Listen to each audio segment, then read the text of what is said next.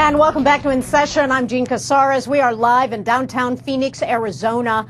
Jodi Arias says that she stabbed her ex-boyfriend more than 24 times, slitting his throat, shooting him in the head. She says it was in self-defense.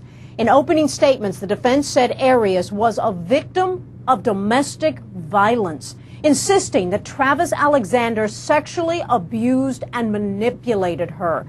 To talk about all of this, because we are now in the defense case, we are hearing from the defense now, and to really understand it all, we've got one of the leading experts in this country, forensic and clinical psychologist Dr. Daniela Schreier, who is joining us right now live from Chicago.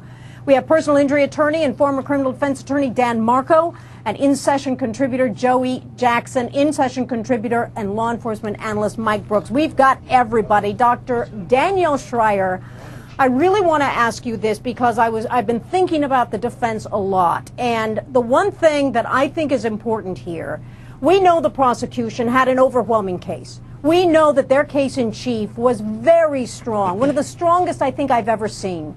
But now it's the defense turn, and I think we all need to have a clean slate, innocent until proven guilty. Let us see what they have so we can analyze it.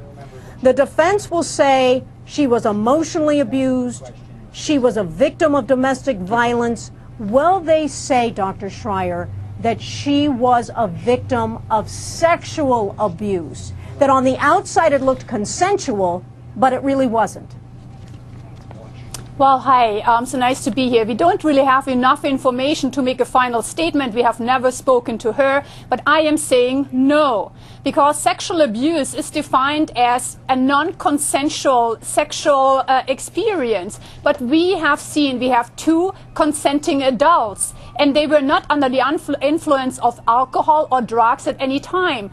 I am thinking this is actually an obsessive and addictive relationship, Jean. Relationships and men can be like drugs to some women. She was obsessed with him. She couldn't get what she wanted. She wanted a commitment. He didn't give that. And in my opinion, this is what drove the entire thing. She used sex, and for sure, she overstepped her moral limits. She wanted to please him, and she became increasingly angry. So this is my interpretation. The only way out would be to actually say that, okay, if he was like an alcohol or drugs to her, any addict knows at one point the craving takes over. You're not powerful enough anymore to have power over the drug. If she lost that power over him, then it would mean, as a matter of fact, that she cannot make free decisions anymore. But I do not think it was sexual abuse as per the facts that we have. All right.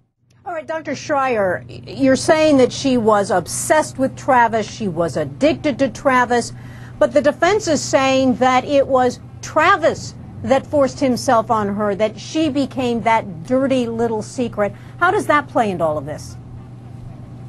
Well, I think there's a couple of things. Certainly in America nowadays, people have sex after the third date for men and fifth date for women. And very often there's pressure from one or the other side to proceed. However, we cannot hold someone else responsible for our choices or decisions. Also, it's true, I think she might feel really abused because, yes, it seems that they broke up after a short time and he used her for sex. He might even have spoken about her badly to his friends. His friends still nowadays tell the media that he could have done better. So she might have perceived all that. But, you know, sexual deviance is a little different. As a psychologist, I'm thinking about the DSM, our Diagnostic Statistical Manual. And this would be, in the case of paraphilia, that's what we call sexual disorders. It's beside love. It's urges that are there all the time, sexual urges that are very much different from normative behavior, okay?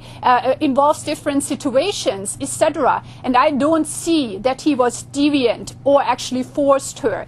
Deviant, Jean, for example, would be pedophilia. That's the most well-known, when an adult actually sexually violates a child. We know about voyeurism. Someone goes around trying to observe others, non-consensual adults, having sex, right? That was not happening. So in my opinion, the case might be she feels used, She, however, volunteered her sexual activity in order to get a prize, and she did not get that prize. That's my point of view.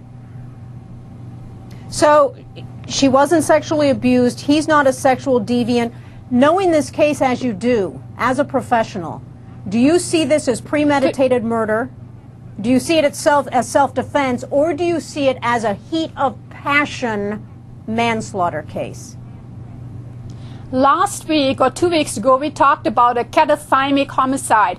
I am thinking she became so obsessed with him. She was thinking about him 24/7. Women, unfortunately, stay in relationships, also unhealthy relationships, longer than they should. She became increasingly frustrated, and it was like a craving, potentially, like even physiologically. She was waiting for his text or for his call. She would probably pace up and down at home. She would start sweating. It's really like a drug. And I'm thinking this is basically what she was going through. I think to a point it was maybe not premeditated. My thought is she came there, she drove all these miles voluntary to see him. They took pictures, etc., right? And deviant, just to put that in, what is the standard for sexual norms today in America? Maybe anal sex and also vaginal insertion of object has become fairly normative to the mainstream of America. I don't know. But she might have actually participated voluntarily. At the end, he might have told her, look, I'm going to Mexico tomorrow. She might have pushed, who are you taking? He might have told her. And I think that was the straw that broke the camel's back.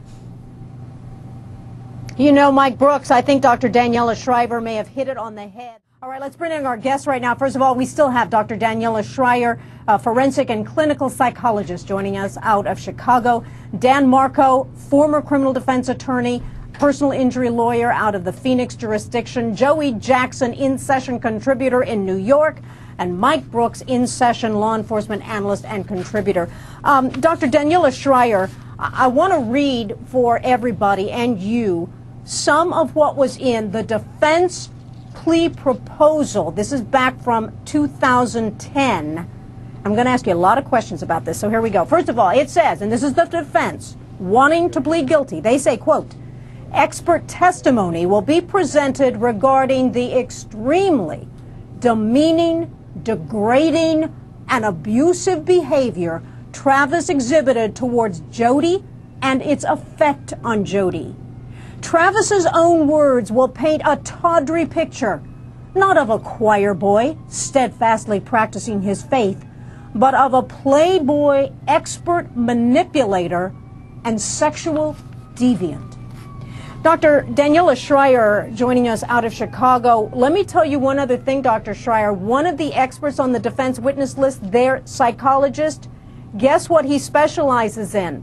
Sexual deviancy. So it looks like this is how they're going. Can you define for us again, in just very basic terms, what a sexual deviant is? Well, as I said before, if you look into the DSM, the Diagnostic Statistical Manual that we use for diagnosing that, you look into sexual disorders, right? Paraphilias, we have said that before. The most famous one would be pedophilia, right? Anything that goes against the social norm, it doesn't fit with it. But the problem here would be, do we have really any signs that Travis Alexander, other than being a dance-away lover who didn't want to commit, was really a sexual deviant? All we see is that she was consenting to what he proposed. Look into America and look at the reference group. Most people in their 20s and 30s have premarital sex nowadays. So that's not anymore amoral or against the moral. Then more and more people now, in former times, anal intercourse or actually any type of insertion of foreign objects into the anus or vagina before were actually seen as deviant, even per law in many states. But nowadays it's no longer that way because things have changed. So they would really have to come up with a clear label. They cannot label him for sure as a pedophile because she was not underage. So what is he coming up and demonstrating that really that we could see where is he sexually out of the norm? What did he do to her? All right, let me ask you, let me play devil's advocate. As a member of the Mormon faith, where you aren't even supposed to have premarital relations of any type, Does that then set a different standard here for sexual deviancy?